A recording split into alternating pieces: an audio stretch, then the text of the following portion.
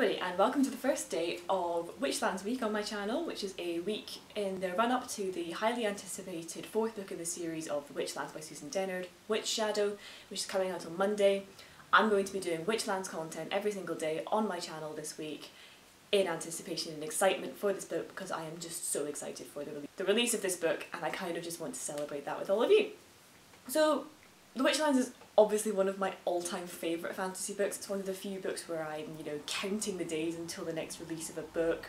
I'll reread it so many times in between releases and stuff. Like, it's one that I just find myself coming back to time and time again. I absolutely adore this series.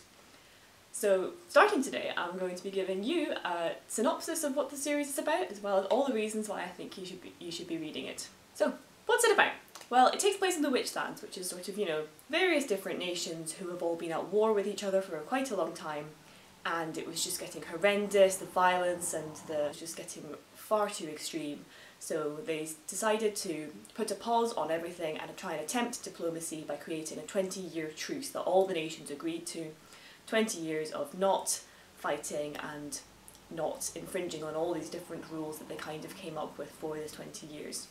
The story takes place in the 19th year of this truce, and you follow two girls, Sophia and Isolde, who are both witches. Because in this story there are normal people and there's also witches that of varying different kinds. Sophia is a Truthwitch, which is a type of ether witch, and she has the ability to tell a truth from a lie, and Isolde is a Threadwitch, which is another type of ether witch. She has the ability to see all the different threads that tie people together. So everyone in this world just, thread witches can see threads, so it means they can see all their emotions in these threads as well as their connections to other people, which is how you then end up with terms like thread sisters and thread family, and just a whole other idea of just, found family but actually physically being able to see it, which is just a really nice detail that I absolutely love. And obviously Safi and Isolde are thread sisters. And being a truth witch, obviously, Safi can tell a truth from a lie. We're in the 19th year of the 20-year truce. If anyone were to find out that Safi has this ability, these nations would all do just about anything to get a hold of her. So when she and Isolde accidentally run into someone called a Bloodwitch, who has the ability to smell different people's blood as well as the witchery in their blood, and he finds out that Safi is a truth witch, he is hired to go after her, and now they're on the run. And that's basically the story of the first book. So yeah, so that's the plot varying about, it's lots of political manoeuvring, and it just gets more and more in depth with the politics and the characters and the lore and the world building as well. The more books you go into it, Safi and Isolde's friendship is so pure and fantastic, and you aren't just told that they are close friends and close enough to be considered thread sisters. You're shown this, and I think that's done really, really well, and I think the emphasis on this friendship is just one of my all-time favourite things about this book. Which brings me to the magic system of this series. I love it. I absolutely love it. First of all, because it's not just the stereotypical earth, fire, water, air witcheries you can get. You also have ether and void witches, which is an interesting concept, ether being the sort of the spirit, the soul, and obviously void being, just nothingness, void. And I love that, you're not just, you're probably immediately thinking Avatar the Last Bender, and like, yeah, fair enough, but you're not just a fire witch, you're not just an earth witch.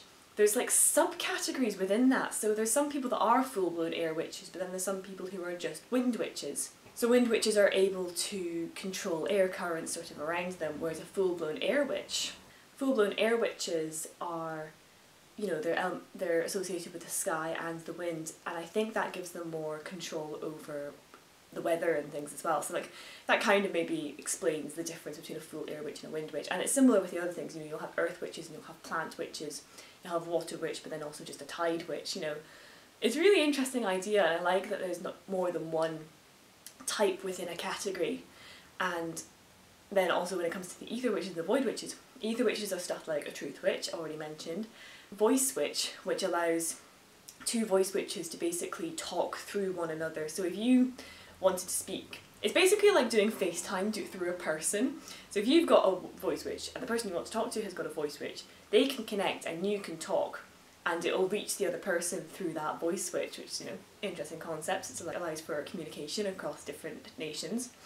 And word witches, if you involve a word witch in a contract or something like that, you cannot break that. There's magic in that sort of writing that means if you go back on your deal, your name will disappear and the other person will know that you've lied to them, which is how the 20-year truce was able to last, because all the nations signed a word witch document.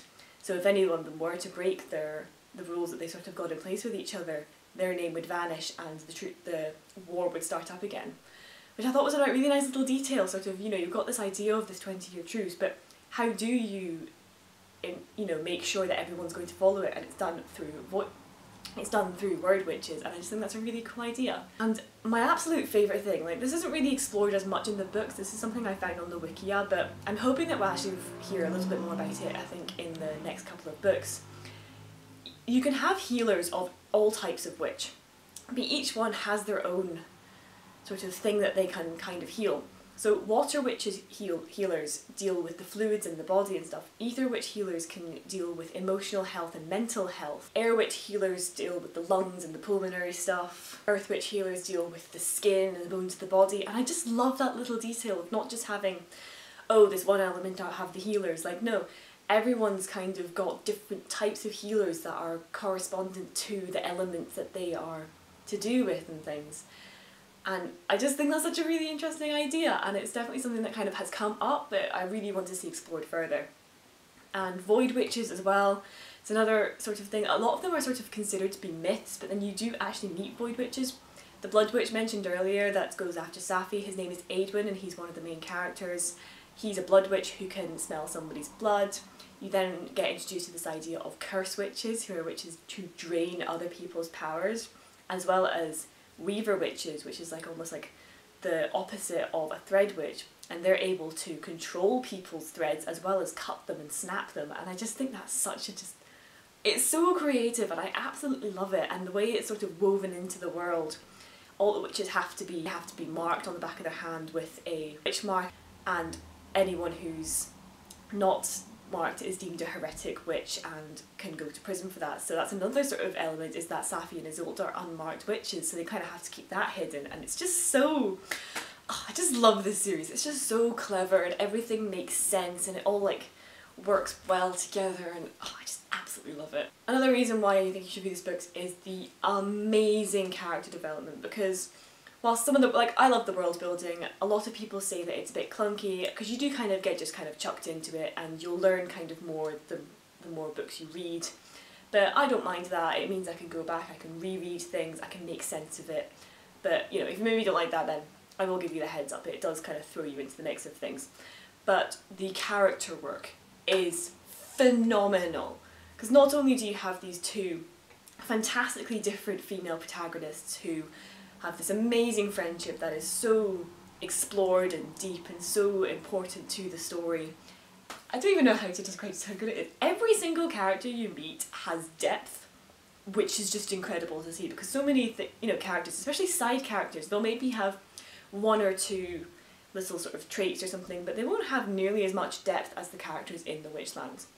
The main characters are Safi and Isolde, but you also have sort of two secondary main characters, which is Merrick, who is a prince of this place called Nubrevna, and he is a Windwitch, and Aedwin, who is the Bloodwitch. And so far those are the 4 books that they follow these 4 characters. And obviously these characters have got huge character development, you know, they're who the story's about, really. And I think one of my favourite things about this thing is that the character development doesn't just happen in one book, it happens over the course of the series. Safi's character arc is definitely about sort of learning what she is able to do, and with her witchery, you know, there's this quote that says, "You could bend and shape the world, if Sophia, if only you knew how." That's often a sort of quote that kind of she comes back to, and that's definitely her character arc, is learning just what she can do if she puts her finger out and actually thinks about what she could do for the good of other people instead of just what she would do for herself and Isolde, and expanding her horizons. And she learns this in Truthwitch, she learns it again in Windwitch, and she continues to learn it in Bloodwitch. It's really just, I love that. Same with Merrick, he's definitely the sort of epitome of toxic masculinity in the sort of first couple of books. He doesn't pay attention to other people, he sort of jumps to conclusions. His journey is definitely about unlearning all of that and learning to listen and pay attention. and he learns this in Windwitch, and he further learns it in Bloodwitch. I cannot stress how much I love the way these characters change and develop, and it's not just a one book thing and then, oh, they're fixed now. They take time to learn it and relearn it and learn it in depth. And the side characters as well.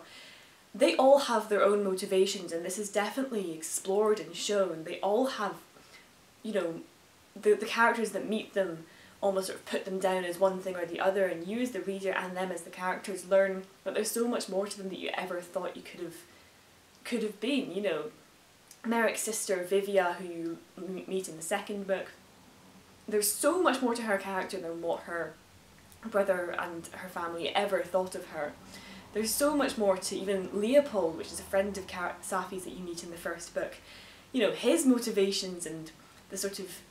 Oh, he's a fascinating character. I am so excited to see more of him in the next book because I have got no idea what his deal is, but I love it. Like, all these characters have got so much more to them, so much depth, and it's just not something I see in a lot of books that have these huge casts of characters.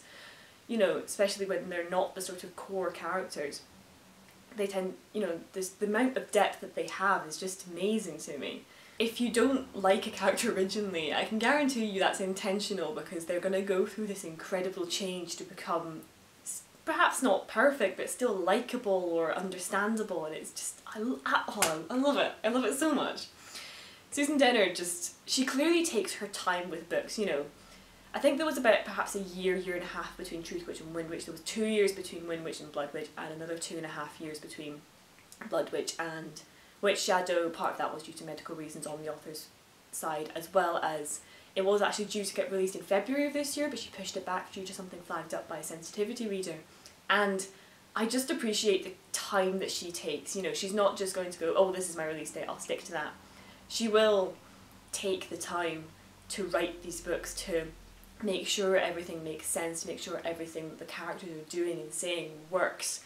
And you can just tell that so much care and time and effort have gone into these stories. From the development and the foreshadowing to the character work. I will say Windwitch, the second book in the series, is perhaps slow. I think a lot of people do pick up on the fact that one of my favourite YouTubers, Thoughts on Tomes, she pointed out that the characters are almost physically in the same place that they are at the start of the story, but they do change so much as characters that even though it is plot-wise quite slow, the stuff that happens is so important and so gripping, in my opinion. Like, I barely even noticed that they were hardly doing anything because the changes they're going through as characters and the time that has been taken to explore these character points is just so fantastic to the story. And then it means when you get to something like Bloodwitch is easily my favourite in the series so far. They've gone through these character journeys, so when the pace picks back up again, but the character stuff's still going, there's just so much stuff that gets done in the sort of 3 books that you have. There is also the novella Sightwitch, which comes between Windwitch and Bloodwitch and acts as a prequel following a character that you meet in the first book. And seeing her point of view, again, she's got so much depth to her character that you could barely even guess would be there. And you learn about this other sect of witch called Sightwitches who almost learn it and aren't born with this power, and I think that's a really interesting idea to bring in, that you can have witches who aren't born with their magic. And the world building and the lore in that novella is amazing. Like, if you love world building, you will love the novella because it really dives deep into there's so much more to this world than you could possibly imagine.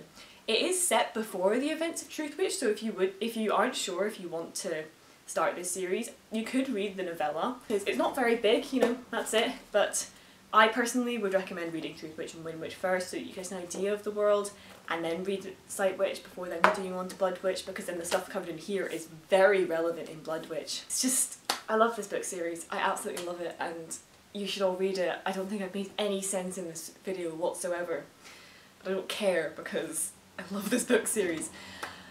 Oh, it's just fantastic. It's just so... I'm going to stop now because I think I'm going to start to annoy myself because I'm repeating myself now, but it's amazing. You all need to read it. If you have any questions, please put them in the comments and I will answer them. If you have any questions about what these book series are about that I haven't perhaps covered, if you have read the book series, gush with me in the comments because it's amazing.